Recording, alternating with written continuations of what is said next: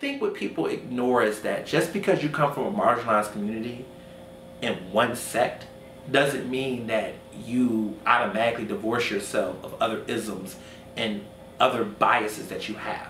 You have to work on those things. As a man, I work on what can I possibly be doing that could be sexist? What am I not seeing that someone else might be seeing? As someone who's ably bodied, I have to think about people that are what kind of language am I using around people that are disabled?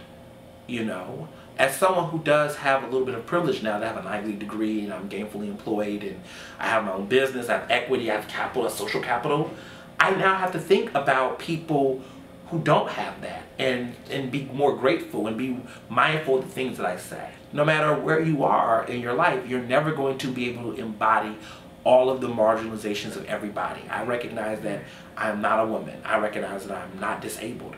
I recognize that I'm English speaking and I'm a US citizen. And I recognize those things. And the thing is that it's not to make you guilt trip yourself. It's more so to acknowledge these things and to be respectful and mindful of your positioning in different spaces.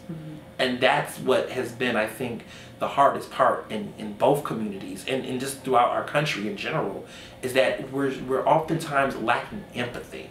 And so a lot of what I write about says, I was frank one time, I said, it's not about a seat at the table. Some people are gonna have to give up seats.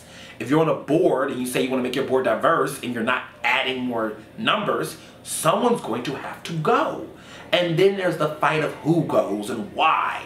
And then there's the argument, this illusion of meritocracy. I earned this. And then that keeps us at a gridlock where people really think that they earned something and then they don't want to talk about privilege. And so people don't want to talk about privilege when it comes to their privilege.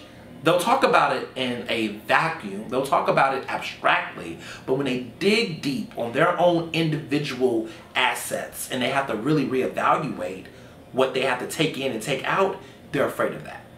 And that, to me, is what's holding the conversation. Because those who do feel an affront are those who feel like they are the most triggered in the fact that they will have to give something up and they're not emotionally ready to do that. And that's why I think progress in this country hasn't went as far as it could, because people are still, certain people that are privileged, that are more so privileged than others, are still holding back. Men are still holding back from opening doors to include women in the conversation. Straight people are still holding back from allowing the patriarchy to be disrupted with queer narratives. There's a lot of that is holding on to these institutions that keep them fully in power. And it's a power dynamic and struggle. And it's a conversation of human character, essentially. Who is willing to let go of the power? Who is willing to amplify? Who's willing to make that commitment? And I don't think people are ready for that yet, which is why I think there are some people who read the work that are sober and say, you know what, I'm ready. I'm tired of fighting. I don't feel good about this.